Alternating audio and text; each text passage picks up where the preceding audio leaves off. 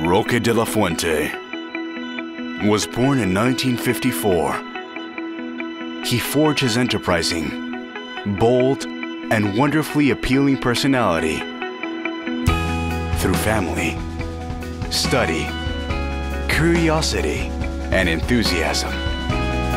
At the age of 21, he already stood up well as a result of his creative energy and human relation skills. Soon came his extensive travels. With these journeys, his cultural exchanges added to his adaptability.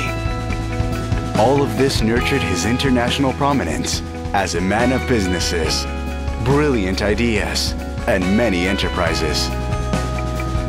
Despite his fast rise in wealth, he never walked away from the simple things, the humble people, and their problems.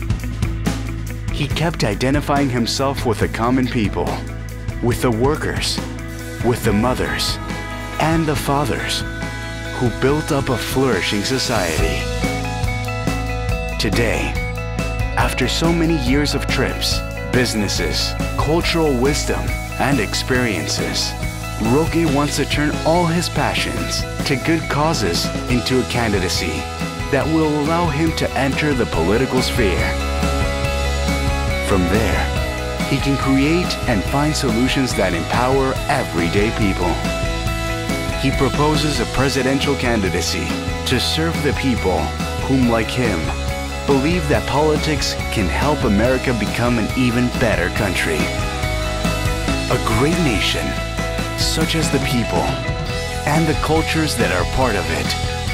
Because politics has no color, has no flag, and should be by all and for all citizens, as democracy rules. I'm Roque de la Fuente. I'm running for President of the United States, and I approve this message.